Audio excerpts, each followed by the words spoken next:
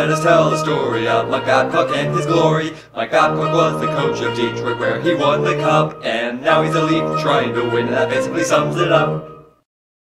I'm a professional grinder.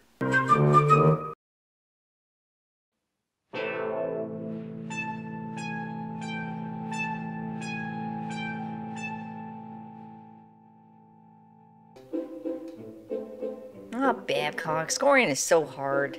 Ah, little Austin Matthew, my little blueberry.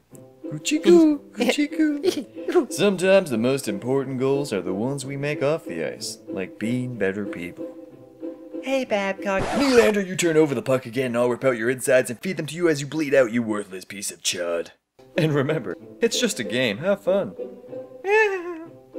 Just another problem-free day as coach of the Leafs. Foolish Babcock. Your D is about to become defenseless. Oh, looks like the Leafs' top defense have been turned into sacks of potatoes. Mike's gonna have to do some creative line juggling to this already depleted defensive line. Seems like a sticky situation. Time to consult my Babsocks. Only $20, yeah! Bad buddy, somebody has turned my top defenseman into a sack of potatoes. We're only up by 1 with a minute to go and badly need this for our playoff lives. What do I do? How about use Frankie Corrado? Alright, but seriously. Well, Mike? Yes, Mike? What about Polak? Polak smash. No, sit back down. Polak sad. How about Gardner?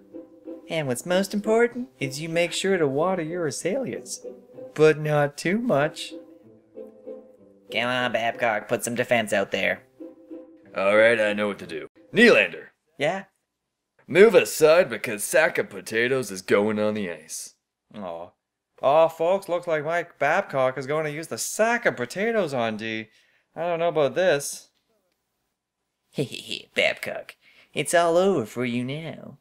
Crosby, he gets the puck. He dekes past the forwards. He's coming down. The only thing standing between him and the goalie is a sack of potatoes. Come on, potatoes. Come on. Come on. I should have stayed in Detroit. I should have stayed in Detroit. I should have stayed in Detroit.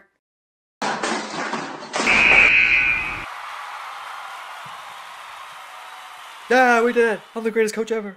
Yeah, we won. Don't touch me. You see what happens, my little blueberries? When you mix things up, sometimes it pays off.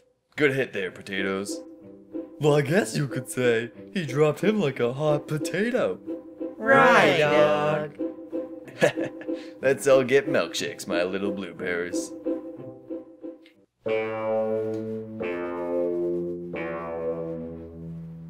Nice one, Babcock. Nice one.